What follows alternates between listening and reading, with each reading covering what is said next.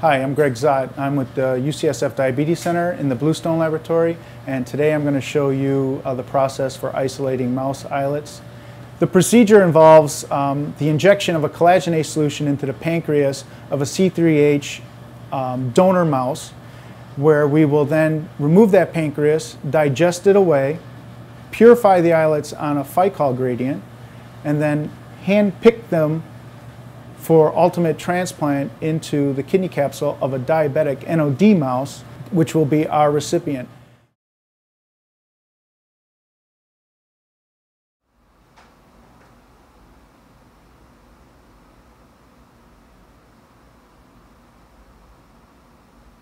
Before we start this procedure, we diluted our collagenase solution in a modified Hanks buffer.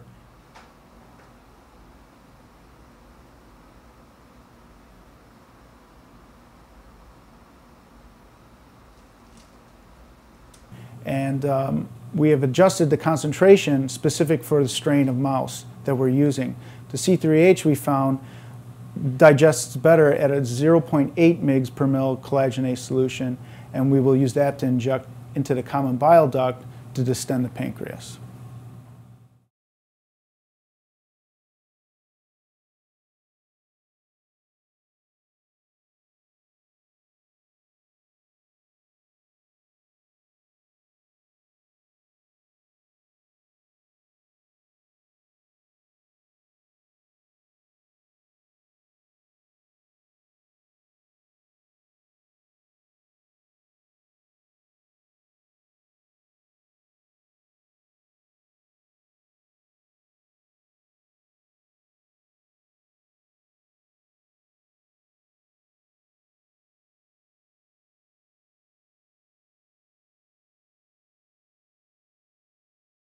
Performing the procedure today will be Pavel Kudria of the Diabetes Center.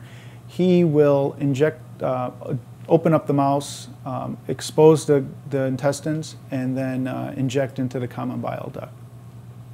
We will spray down the mouse with ethanol to keep the hair down, and then we will also verify that the mouse has been sacrificed properly with a toe pinch.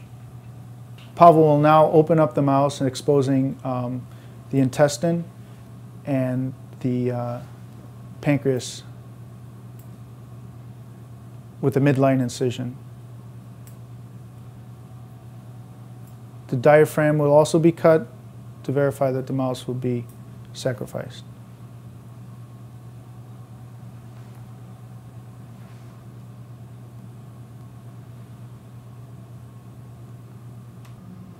Before we get started, I'd like to point out some of the important structures. The stomach is lying right here with the pancreas attached underneath into the duodenum.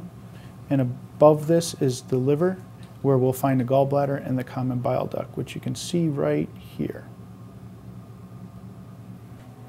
So what Pavel will do next is he will isolate the small intestine, find where the common bile duct enters the small intestine. Once the intestine is exposed, we clamp on either side of the common bile duct with mosquito clamps. We find that this allows more collagenase to enter the pancreas, while other groups try to direct the clamp on top of the common bile duct. We find that this is a better technique in allowing enzyme to enter the pancreas.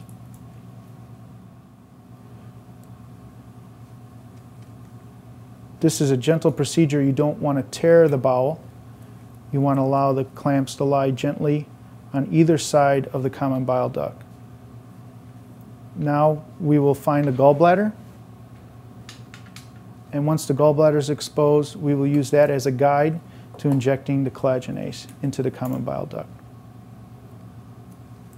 Pavel's using a 30-gauge needle with a 5 cc syringe containing 3 mL of collagenase solution. As he's entering the common bile duct, he's distending that duct with collagenase solution. And then he travels down the common bile duct until he reaches near the intestine. And as he's going down, the enzyme solution is being pumped into injected into the pancreas.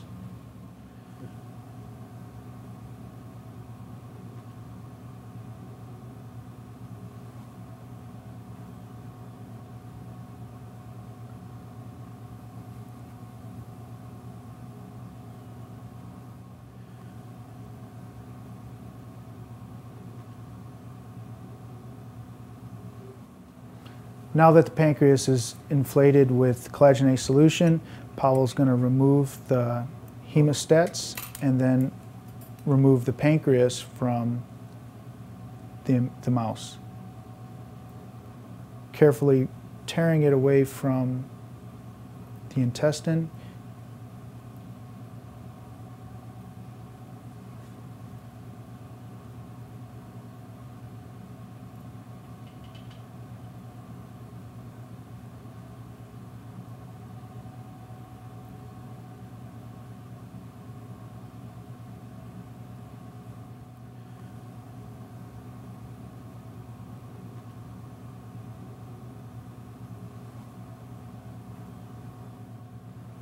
He removes it from the stomach.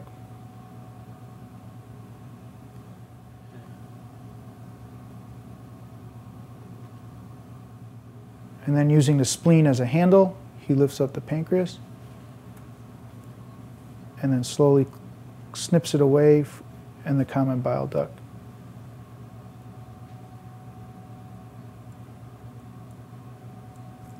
And that's it.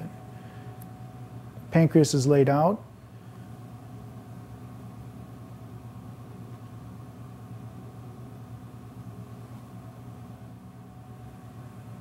And then the spleen is removed. And there, he's removing the mesenteric tissue. And then the pancreas is placed in a 2 ml collagenase solution in a sterilized glass vial.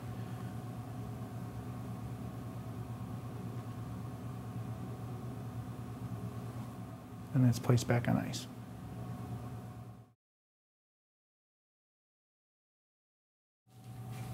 The isolated pancreas that we put into the glass vials will now be placed into a 37-degree water bath for approximately 17 minutes. We place them into a 50 ml conical rack so that they don't float up. Once they're in the bath, the timer starts and the digestion begins. Once the digestion time is completed, the vials are removed and then they are shaken and disrupted gently. And once the tissue starts falling apart, the vial is then placed on ice. A sterile screen is placed over a 400 ml beaker that contains washing buffer. The pancreas digest is then carefully poured over the screen into the wash buffer. For demonstration purposes, the hood has been turned off and the glass of the hood has been raised so you could see what we're doing. Once the pancreas digest is poured into the beaker, the vials are rinsed with the same washing buffer and the wash buffer placed over the screen.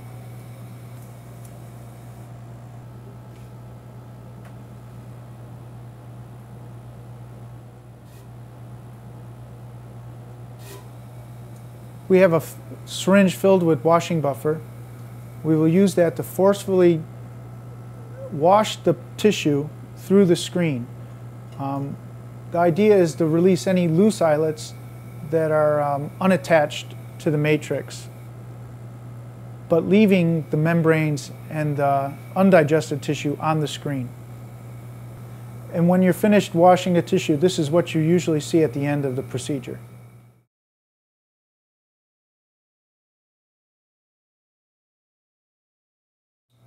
The pancreas tissue that's in the bottom of the tube will now be transferred to 2 50 ml conicals and the tissue will be washed.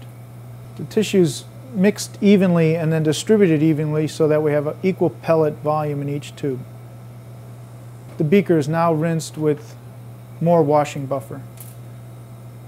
The sides are rinsed so that you get all tissue that has entered the beaker.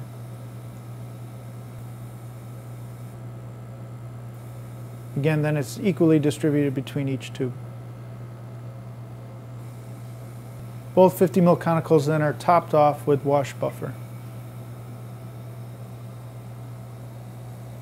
The tissue is inverted several times and then placed into a centrifuge.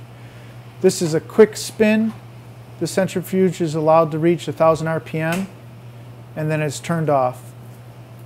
The tissue at this time is islets are very sensitive, and you don't want to overcompact them. The tubes are removed, and we will do this wash step 3 more times. This is the end of the third wash. The components of the 50 ml conical tube are transferred to the 15 conical tube and centrifuged for 1,000 RPM and then stopped.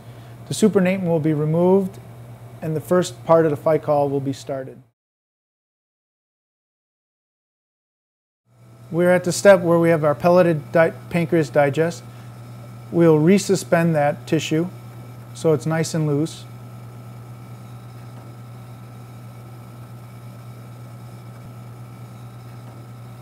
To the pellets, we will add the first density gradient, which is 1,108. We'll add 5 mils to each tube. The pellet is then mixed thoroughly in each of the gradients. It's important that you get good tissue distribution in your heaviest gradient. Now, we will layer 2 mils of 1096 density.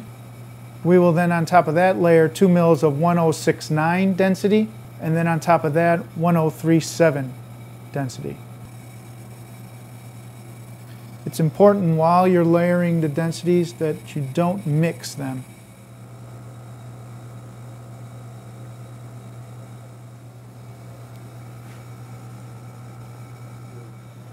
All the layers have been added to the tube, and you can see this is the top of 1108, the top of 1096, the top of 1069, and the top of 1037. And you can see the tissue is already starting to move to its proper density, even without centrifuging. The phycol gradients are brought up to speed at 1800 RPM for 15 minutes. And remember to keep the brake off. After the tubes are removed from the centrifuge, you can see between the 0,096 and 0,007 layer, there's a nice band of islet tissue. Pavel is now removing the 0,37 layer to remove any tissue debris and DNA that might have been released during the processing. Using a sterile plastic pasture pipette, he will now remove the islet layer and transfer them to a 50 ml conical containing 25 mils of wash buffer. You want to do this step quickly because phycol is toxic to islets. We actually removed the entire 069 and 096 layer. Pavel cuts the top of the plastic pasture pipette and rinses it with wash buffer. The islets are then centrifuged like we centrifuged previously. The centrifuge is brought up to 1,000 RPM, and then we stop it. And we aspirate off the supernatant. Islets will be washed 3 times with wash media.